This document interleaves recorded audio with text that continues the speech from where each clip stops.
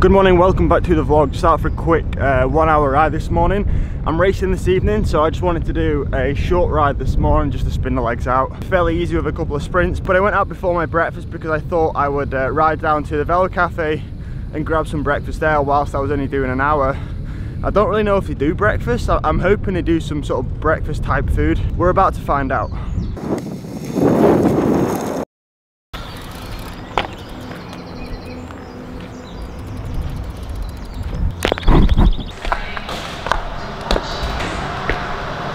Oh yeah.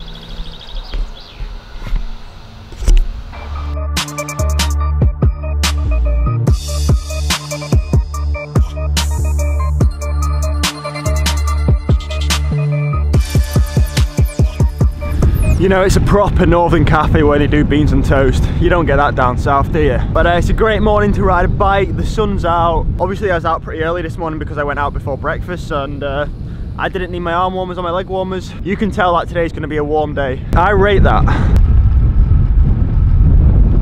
In yesterday's video, a lot of people were telling me to go to Australia and to go to America. Unfortunately, at this moment in time, my budget doesn't stretch that far. I think wherever I'm going to go, it's going to be within Europe. Probably Belgium. Kind of set on Belgium now. It's somewhere I've never been. It's somewhere I've always wanted to go. So why not Belgium? So after my ride this morning, I had to quickly head into town just to go to the bank. So I didn't take my camera, but whilst I was in town, I got a phone call from my team to say the new team kit has arrived. Ideally, I would have had my camera there when I went to pick it up, but it was just a little bit impractical driving all the way home to pick up my camera to drive back to pretty much the same location as where I was before. However, I've got 4 bags of new cycling kit. We have got a skin suit here, some new shorts, a gilet and a jersey. So I think I should try it on. I'm going to start with the skin suit.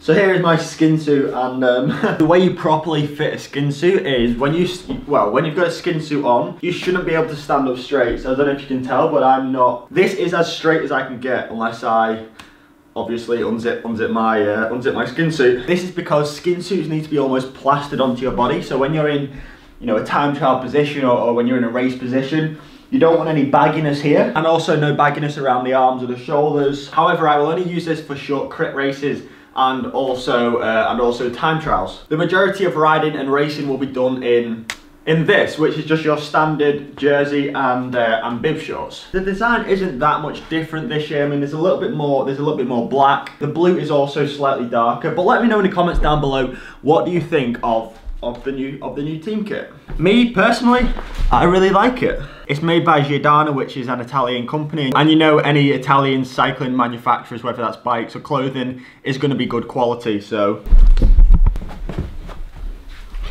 this is my camera setup. I use a Sony a6500 with a Rode VideoMic Pro on the top. Now this microphone was perfect with my old camera because my Canon 70D was a DSLR and it was about twice the size of this, and you know, the microphone looked normal sat on top of it. However, as you can see now, the microphone is actually bigger, almost bigger than the camera itself. Yeah.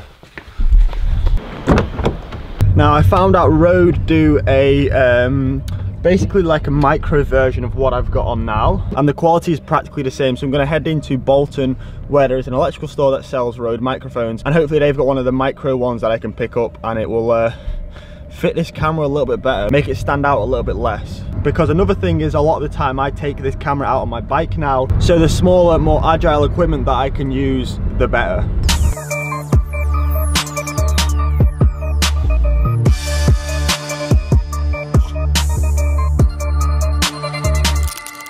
Are you dizzy yet?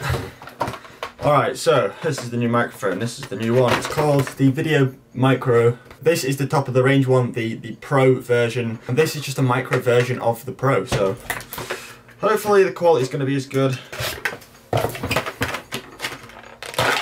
So to give you a quick size comparison, this is the new one, this is the old one. Obvious size difference there. I'm just going to put it on top of the camera, plug it in, and hopefully that sounds good.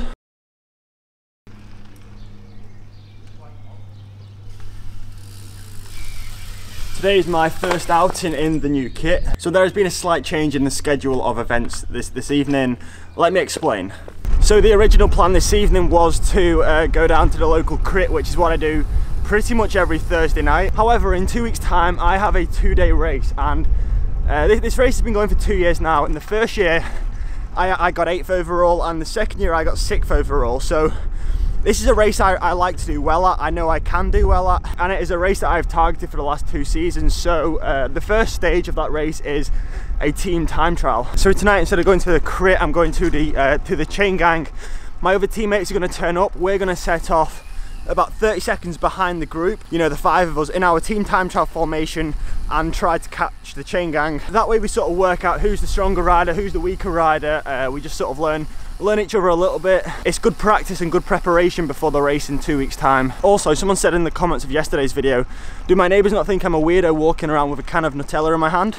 Of course they do. I'm speaking to a camera. What's normal about this?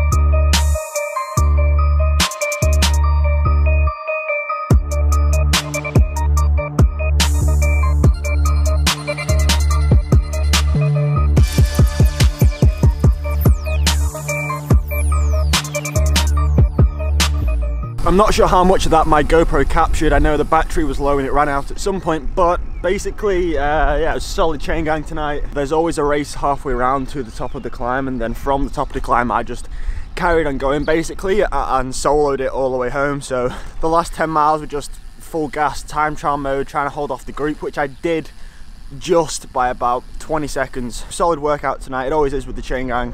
Kind of wanted to race, but you know, we needed to practice that team time trial, which went pretty well. You know, perhaps there can be a couple of improvements, but we sort of figured out who are the stronger riders and who are also the weaker riders. And the reason it's important to do the team time trial practice is because when it comes to race day, the weaker riders will do shorter turns on the front, and the longer riders will do longer turns on the front. In a team time trial, you are only as fast as your slowest rider.